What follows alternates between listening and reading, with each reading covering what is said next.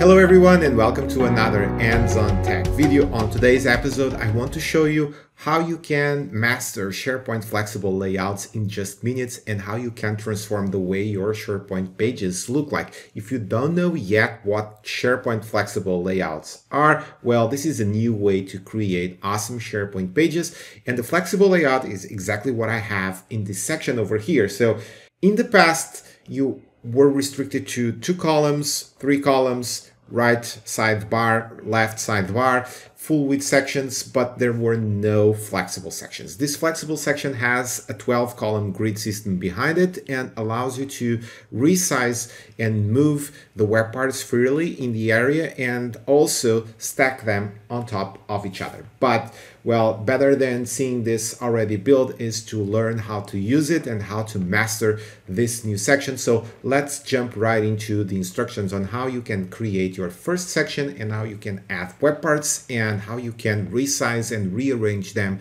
to create unique pages for your organization. So let's first see how you can create the flexible section. It's created exactly like all the other sections that you already know from your SharePoint pages. And to do that, you just need to click in the plus icon. It will expand to say section. And at the top, there's the new flexible section with the fancy label saying new. Well, this is all we want, and it's quickly here highlighted for us to use. And once you add it to the page, then you will not see anything to allow you to add web parts. The only option that you see here is the possibility to make it with bigger height. And to do that, you just need to grab this area here and move it up and down, and you will change the height for the section. You have the toolbar for the options from where you will be able to set a background color or a background image for your section. You can make it collapsible, and well, you can decide then where it goes on mobile. But what we really want is to add web parts to this section, and they are nowhere to be found like they were in the other sections. So in the other sections, and let me just quickly show you how it used to work. You got the plus icon, and from this list of web parts you would be able to then select the one you wanted, and it would appear in the sections. Let's select the banner, for example, and as you can see, here's the banner, and well, inside of this section it does not exist. So it's a different experience. For years we spent time teaching users how to add web parts to the page without going to a menu when we did the transition from classic to modern. And now with flexible sections, we are back to the menu. And the web parts are available in this toolbox. They are available in reality in this toolbox for all the sections.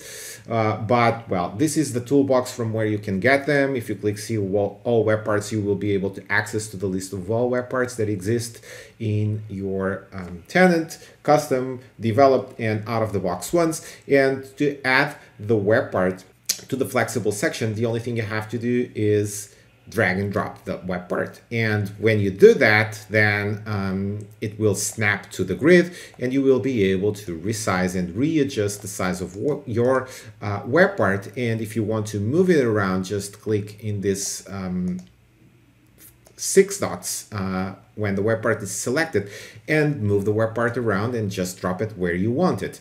So this is how you add web parts, and this is how you resize them.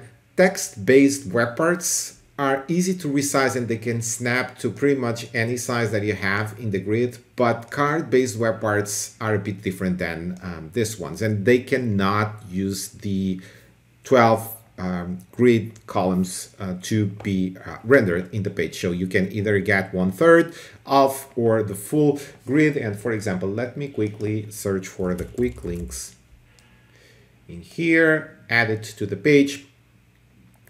And as you can see, when I resize it, it shows me where I can snap it. If I drop it here to make sure that it aligns with this column, then it will go to the next one. So this is how you can resize and how you can add web parts to this flexible section.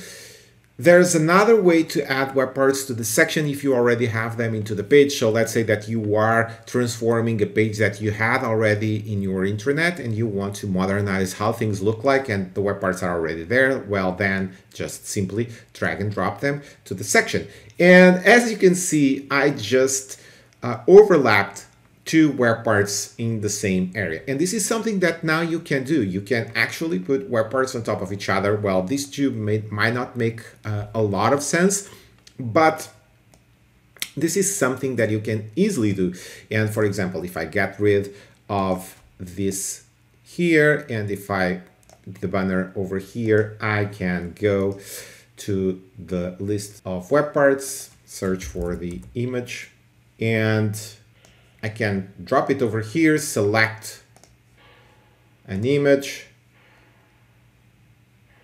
and well, now I can move it around and make it overlap in here, and I can change my shape, and I can create combinations and create other web parts by simply overlapping text, images, cards on top of each other, creating a unique layout for the page. So just to show you what I have here in this page and how it was built, let me quickly edit the page. And this has a combination of out-of-the-box web parts and custom web parts. There's a script editor right in here. But what I have here is 4 web parts that are used to display the image, a text web part, and then a script editor web part, because I wanted to get a pink button and there was no way to do that with the out-of-the-box web part. So, well, this is what I got into this page. But let's say that now I don't want this image to be on top of this green one. I can go to the web part, select this arrange items option and send it to the back. And this way I will move it down into the layers of web parts, similar to what exists in PowerPoint. Well, this is pretty much what you can do with SharePoint flexible layouts.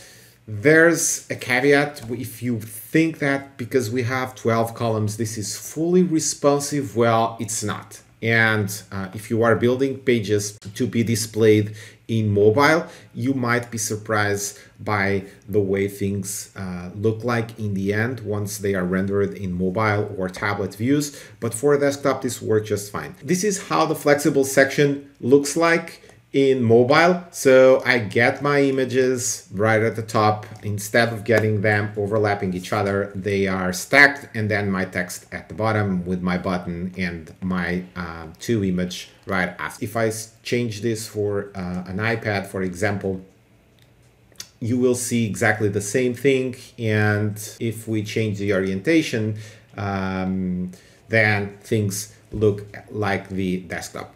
It's great for desktop, but we are not quite there yet for mobile. Still, great feature, brings a lot of value to the SharePoint pages. I would love to see an interface to configure how things would look like in the mobile view.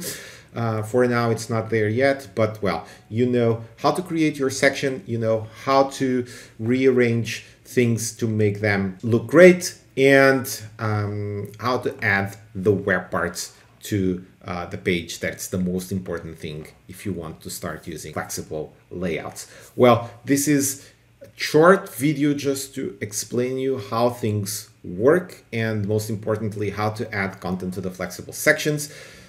Make sure that you subscribe to the channel, and I will be publishing new videos about the flexible layouts and the new SharePoint web parts soon. So subscribe to make sure that you don't miss those. See you next time. Bye bye.